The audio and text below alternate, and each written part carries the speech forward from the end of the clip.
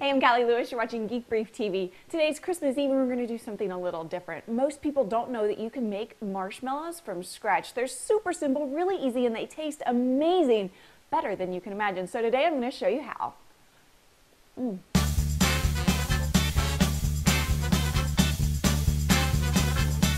Let's take a look at the ingredients you're going to need.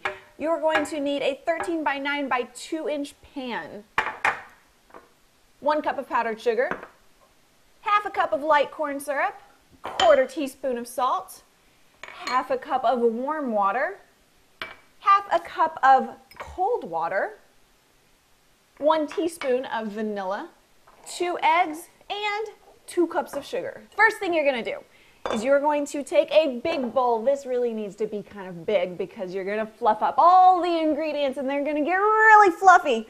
Then you're going to pour the half a cup of cold water into the pan and take the 3½ cups of unflavored gelatin and just sprinkle it right on top. It's not going to dissolve right away. That's okay. Just let it sit. And it's going to kind of look funky. All right, so let it sit there while we move on to the next step. And don't do anything with that. Next step is to take a saucepan and fill it with the 2 cups of sugar, the half a cup of hot water, the half a cup of light corn syrup, and that gets really gooey, the 1/4 teaspoon of salt. All right, now what you're going to do is you're going to place this on low heat. Do not stir this. I don't care how much you're dying to stir it. Do not stir it, not even once. You're going to let it boil on low heat. It's going to take about 12 minutes. Depending on your elevation, it might take a little bit more, a little bit less. Just keep an eye on it until it boils. It should reach 240 degrees on a candy thermometer. I don't have one, so I just let it boil and it hasn't been a problem. So if you don't have one, don't worry about it. But 240 degrees or just let it boil for a couple minutes. All right, let's go put this on the stove. All right, while that is boiling, I'm going to come over here, take our 9 by 13 by 2 inch pan. And what we're going to do is oil it up a little bit. Whoops, a little too much. Get it all spread out. Get the sides, get the bottom really, really well, because you do not want the marshmallows sticking. You want them to come out really easy after they're done. So you don't want too much oil either. So I'm just going to kind of spread it around here.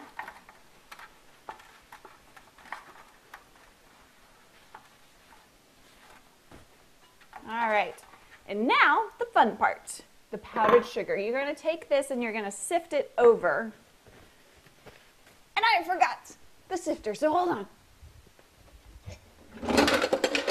There we go. Now, you're not going to do the full cup. What you want to do is just take a little bit of it and pour it into the sifter, and then leave the rest for later. You'll see what we do with that. Get it on the sides, get it on the bottom,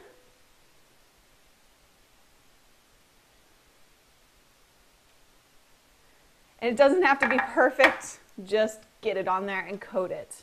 I'm going to do a little bit more because I really like to coat it. And you can't ever use too much powdered sugar. All right, let's set this aside and do a little bit more prep work while the saucepan is going. We have 2 eggs. I'm going to take a fairly small bowl. It doesn't have to be too big, too small, just enough to be able to whip up the egg whites. So we're going to separate the egg yolks from the egg whites. And to do that, I find it's easier and kind of a little bit more fun to do it in your hands. So let's just break that open. Let all the egg whites go into the bigger bowl. And just put it out on your hand like this. There we go. Keeping the egg yolk in your hand. and kind of go back and forth. Get all the whites off of the yolk.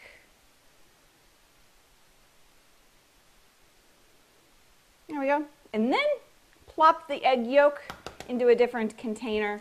You can use that or you can throw it away. Neil likes to keep them and do something with them later. I don't know what. Oh, he likes to make hollandaise sauce with the egg yolks. And I'm not going to be showing you how to do that because I have no idea. All right, so egg yolks are soaked. I'm going to go wash these gooey hands because you don't want to touch anything after that. Although it is fun. Okay, my sugar mixture has boiled, so I'm going to add it to my water and gelatin mixture and stir to dissolve. Okay, it doesn't have to be completely dissolved, but you do want to get it pretty much all the way dissolved. And now take a mixer and stir the mixture until it's white, fluffy, and almost tripled in size.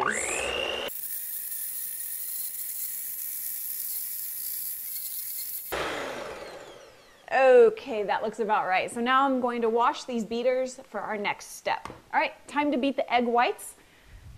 And these are going to be beaten until they are fluffy and hold a stiff peak. We'll take a look at what a stiff peak looks like once they're done. Let's see. All right, see how it just comes right up and then it doesn't fall down. That's a stiff peak, so those look ready. Beat off the egg whites. Now we're going to take the egg whites, put them into this, and add our vanilla. And then we're just going to beat it all up just until it's mixed. You don't want to over-mix it at this point. Add the vanilla and the egg whites. Whoops! And don't make a disaster in your kitchen.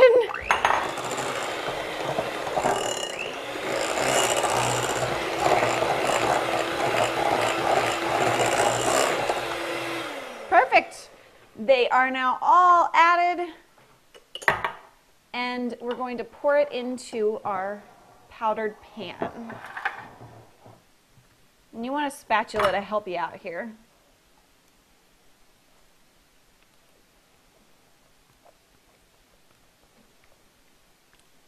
The 9 by 13 by 2 inch pan is actually kind of important because of the shape, and you're going to be cutting them into 1 inch cubes after they're done, so you want that shape to it. All right, there we are. We're going to sift some powdered sugar on this. About 1/4 of a cup worth. You just want a complete dusting of powdered sugar on top of your marshmallows. And then we're going to stick this in the refrigerator. All right. We're going to stick this in the refrigerator, let it firm up for about 3 hours. So, in case any of you want to get started on this recipe, we're going to go ahead and release this, let you get started, and then we'll be back shortly with the finished product. Geek Breathe Fast Credits.